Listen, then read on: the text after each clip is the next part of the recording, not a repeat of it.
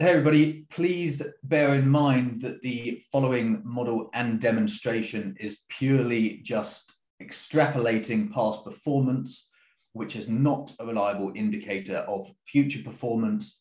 That past performance is both volume, proposals, and price. So all we're doing here is we're extrapolating data based on what is available for us, and then posting that and sort of forward guidancing that into the future, but it is not a guarantee of anything. There's no financial advice. It's purely just maths based on the past performance that we have to go on, and assuming a return rate, which could be anything. So I hope you enjoy it. So this first model is the model with zero returns at all. So every single grant or investment never returns any money whatsoever. Yeah, but then we kind of walk you through what this model is looking at. So we've got a few things here. So in here, there's kind of 4 key sections to this model. And I should just caveat this with a massive caveat that this is more of a bit of fun between me and Dom than an official project by Machinations. This was really just to kind of understand how the mechanics of the Cult DAO work. So please don't take this as any advice or financial guidance. Definitely not financial advice, just pure mathematics based on historical data and presumptions. Exactly, and a bit of fun. So yes. This is broken down into kind of 4 main sections. These 2 sections in the middle are looking at a Monte Carlo, so kind of producing data based off of how many transactions do we think will happen in the cult. So this is taking the amount of money that's been traded over the past few months. Then it's looking at, okay, if that trend were to continue with a slight variation in it in the future, what would that look like? And so this green line is then tracking kind of based on the logic, you'll see it varies each time what that will do. This gray line is then tracking the Ethereum. So it's randomizing this so that every simulation we do will come back with slightly different results, because obviously these will have a huge impact. Then for the trading volume, there's a couple of things that impact it, but effectively how this is tracking how many cult will go to the treasury over those kind of 300 days. So that's what these 2 sections in the middle are doing. This section on the left is a highly customized AMM. So it's looking at the liquidity of both the Cult and the ETH in Uniswap and running transactions through it to predict potential future values of the Cult token. Over here, this is where the actual Cult DAO logic is taking place. So just to walk you through this, here we have a source. These are proposals coming into the system. I should write proposals on there. Then there's a chance that those proposals will either get cancelled, defeated, or executed based on historical data so far. So in the past 39 days, there's been 46 proposals, 29 of them have been executed, 12 of them have been defeated, and 2 have been cancelled. For each of these, then, we're pulling out an amount of tokens from the treasury, which is based on 15.5 ETH. 2.5 ETH's worth of that is going into the burn wallet.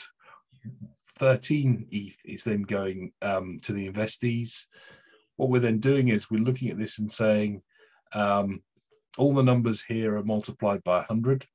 Machinations works in whole integers. So just to give us some decimal points, we've multiplied everything by 100. Then we divide it again afterwards.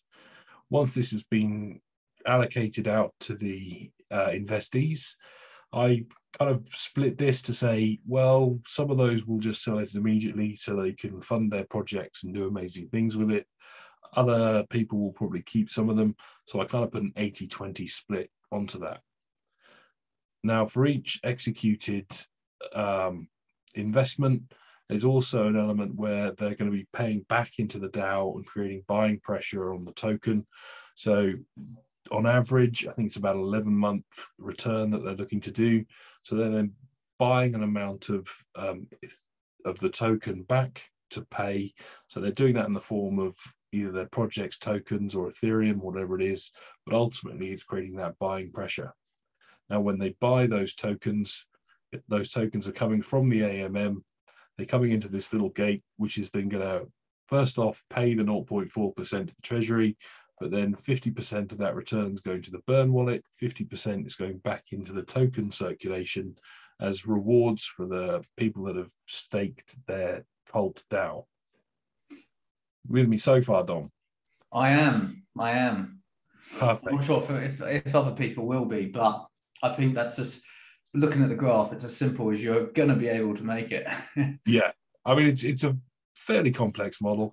There's lots of stuff in here which is a bit of overkill for the Monte Carlo, but really just what we're doing is we're using this to simulate through Monte Carlo different amounts of buying and selling pressure in the liquidity pools, and to see what the key variations would be based on different future potentials. So obviously the biggest impact that's going to create some buying pressure is whether or not those investments or the proposals that are made actually create a return. Now, if all of those were to produce zero return, this is where the model gets a little bit silly, because it's a silly model really, which is that those simulations will then look at, well, actually, if people carry on trading and they carry on using the Cult token, and there's an element that's still going to the treasury, our future value could then still increase, because we've got a huge deflationary impact of all of the tokens that are being going out. Nothing's they're effectively all burnt. So we get a kind of still have a huge deflationary impact. So in the future, there's still the potential for the overall DAO to do well without any return. In reality, I'd like to hear. in reality, though, what's going to happen is all those people that have staked their tokens and are expecting a return based from those investments, they're going to get annoyed, they're going to leave, and they're going to go, well, I'm not going to leave my money there. We'll move it over to something else where we can get a higher return. True. Or something. One thing I do think, though, you got to take into account that in that scenario, if they do all exit staking and sell, dropping the price, and what happens at Cult when the price drops, more's burn. That's what's so clever, is that it's every negative has a positive somewhere else in the cycle. But I'll let you carry on. But I am very interested to know what the estimate was, even with everything failing. All the caveats, obviously. All the caveats in there that, you know, there's a massive amount. And obviously, because of the way Monte Carlo works and the model set up, you can see the huge range of different numbers that we're getting here for future market cap. They go from the ridiculously high 80 billion dollar valuation of the market cap, all the way down to some very low numbers. So, you know, there is a huge range of different numbers there. The average in this very small number of simulations is then 13 billion, but again, huge caveats apply on that one. So what we can then do is we can, kind of the fun of Machinations is that we can then take this model, we can go, okay, rather than it being 0%, let's do it at 0.5%. So that means that for every 15 ETHs worth of Cult tokens that are paid out to an investment, 50% of that's going to come back. Now, because 2.5 ETHs worth of Cult is burnt each time, it actually means a return of 13 ETHs worth of Cult. With that 0.5 multiplier, that means that we're going to get 6.5 ETHs worth of value back over a period of time. So this means that it's not just all going to come back in lumps. We've spread it out across an average of an 11-month payback period. So we can then rerun our models.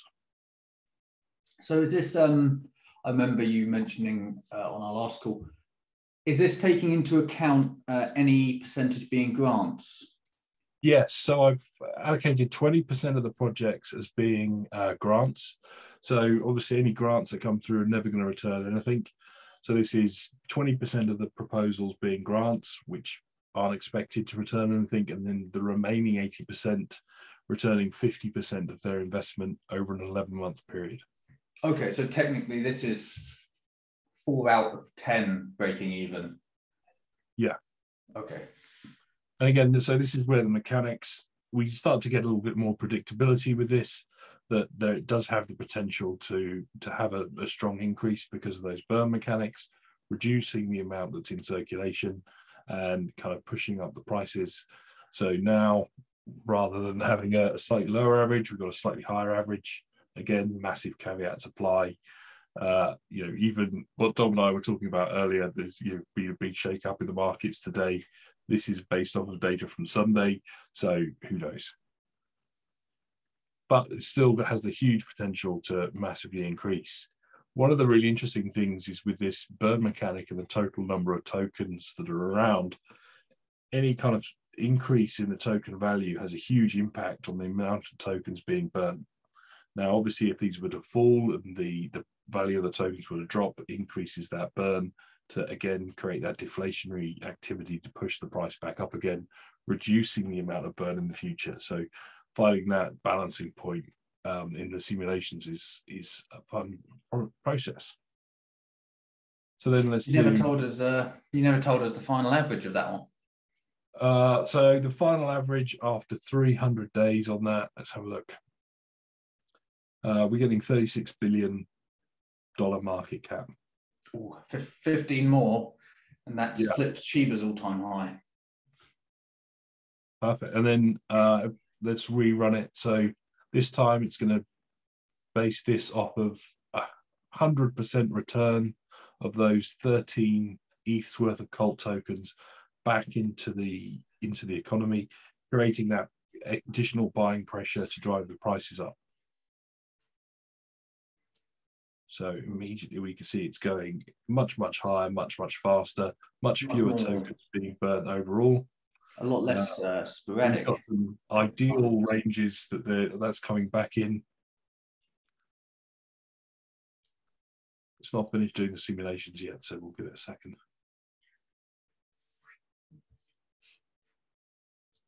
So this time, an average of 28 million, that's Monte Carlo for you. It's slightly lower. Sorry, 28 billion, slightly lower. But if we were to let this run a couple of thousand simulations that it would need to get real statistical relevance that we could have some more hopes on, we'd have to leave this running for several hours.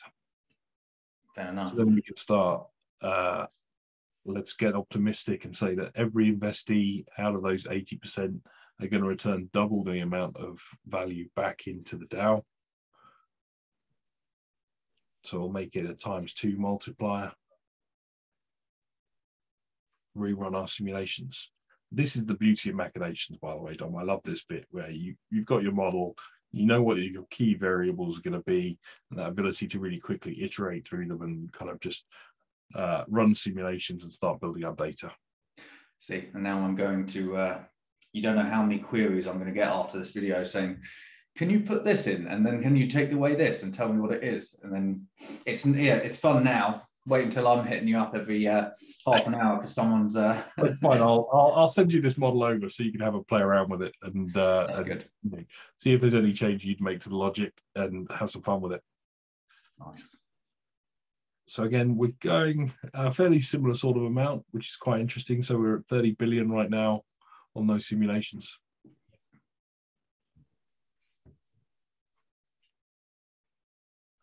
But if I'll send this link out and I'll put this out on my profile so that if anybody wants to have a look at it, they can do. This is the key one here, which is what's the ROI on those investments and what impact they're going to have on their overall market. It's free to set up an account and play around with a model like this, so it's not even going to cost you anything. One thing I got to know, just for all of us